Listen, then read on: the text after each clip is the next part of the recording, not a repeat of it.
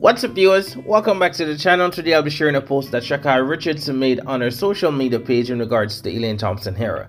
Before we get into the details, do me a huge favor by liking this video. Also, if you're new to this channel, please consider subscribing. That way you'll be fully updated for the remaining of the track and field season. In her first race since the US trial, Sha'Carri Richardson clocked a time of 11.29 to beat Elaine Thompson Herah in a photo finish in the 100 meters at the Luzern athletics meet.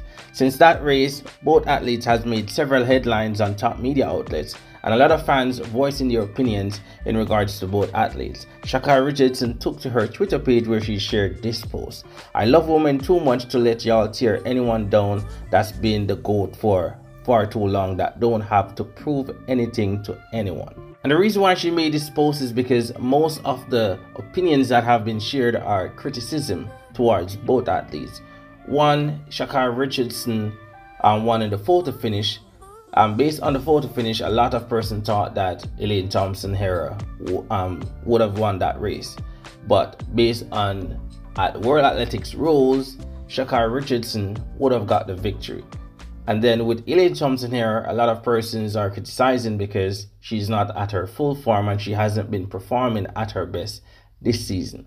But viewers, definitely want to hear your thoughts on this one of what Sha'Carri Richardson had to say about Elaine Thompson Herah, basically defending her against the critics. I want to hear your thoughts on this in the comment section. But that's all for today. Remember to leave a like on this video. If you haven't subscribed as yet, please go ahead and do so. That way you'll be fully updated for the remaining of the track and field season and for the new season ahead. Thank you for watching.